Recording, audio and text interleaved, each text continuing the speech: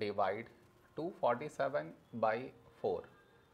To do this division, we should frame it in this way. 247 here,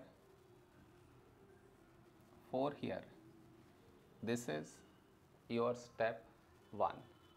Next, here we have 2, here 4. 2 smaller than 4. So we should take two numbers, 24. When do we get 24? In 4 table. 4, 6, 24. Now we should subtract, we get 0. After this, bring down the beside number. So 7 down, so 7.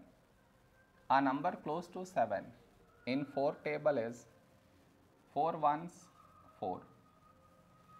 Now we subtract, we get 3.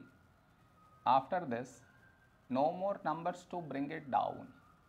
So what we do is, we put dot, take 0. So 30. A number close to 30 in 4 table is 4 sevens 28. Now we subtract, we get 2. After this, we already have the decimal, so directly take 0, so 20.